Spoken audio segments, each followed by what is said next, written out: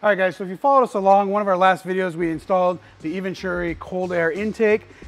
We complemented it with the NV Specialties radiator stay cover with the fuse box, and we actually put the NV Specialties cover on as we're still waiting for the other ones to come in. It complements it really well, but today's video we want to actually install the Blackline cap set. It's going to consist of the washer fluid cap, this one here, this one, the brake reservoir. So guys, let's get to transforming. Let's transform it from this to this.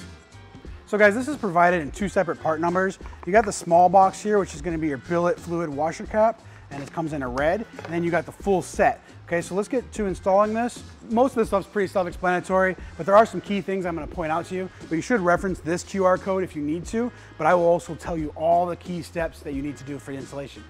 Some of the stuff is very important, like shimming the oil cap itself. The other part is how to actually remove the O-ring for this piece here. So let's get to it and we'll go from there. So this piece is actually separate. This is a separate part number you actually would buy, and it's in its own separate little box. So this is just the washer fluid cap. And to remove that, you just want to open this up and slide this guy out.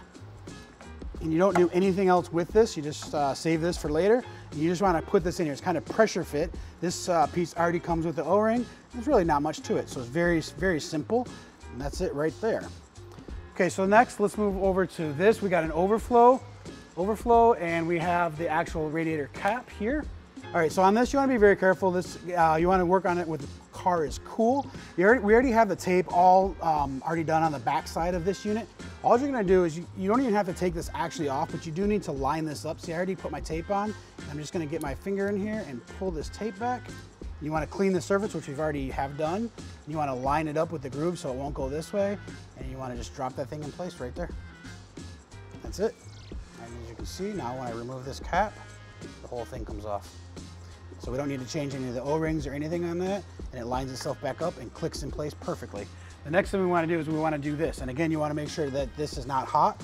One secret is you want to actually relieve the pressure from here. If your car has been warm and if this is full all the way up to the top, you want to get this actually down. So to do that, you just need to relieve pressure here.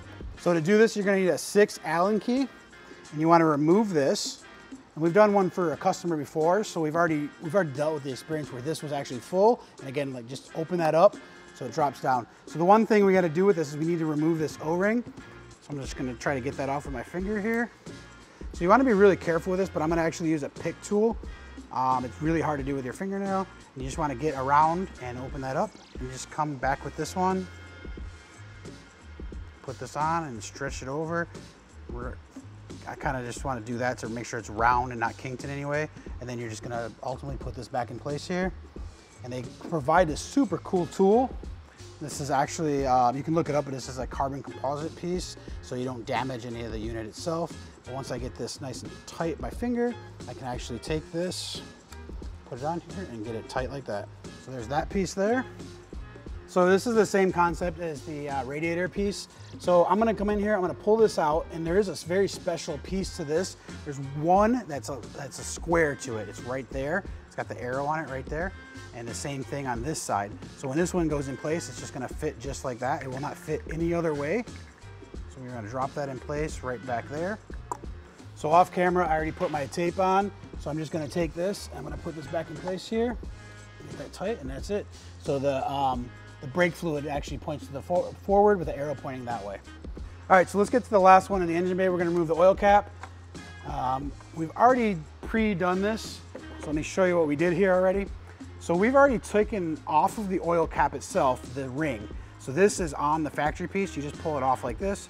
And then in here, these are spacers, okay? You're gonna see these included in your kit. You're gonna wonder what these are for, and that's why I'm here to help you guys. So we put 3 in here, which is what the instructions actually call for. And there's actually more if you need to. I'm gonna put 1 more in just to kind of show you guys how it looks. We just drop that thing in there, and we take this and put this back on here. And then we're just gonna simply take this and drop it in place here. So I actually like how that is with 4 rings on it. Got the Blackline straight just like this, and the G there. And if you remember, this is exactly how it was before. So it was this way, but you can use those adjustments. If you want to have it this way, you can actually do that as well too. So that finishes up the engine bay. This looks a lot better. So we got one more thing from this is the actual gas cap itself. We're gonna put some tape on here, inside here, on the outside here. and we're just gonna press that on, and we're gonna clean the surface and everything. Let's get into it. So this is really simple. We're just gonna take this and we're just gonna pop that on, and we're gonna press it in with the tape.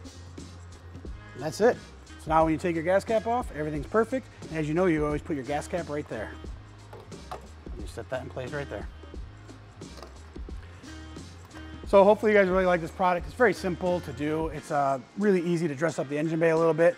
So please give us some comments below. All the links for all these products will be below. And thanks you guys, and watch us on the next video.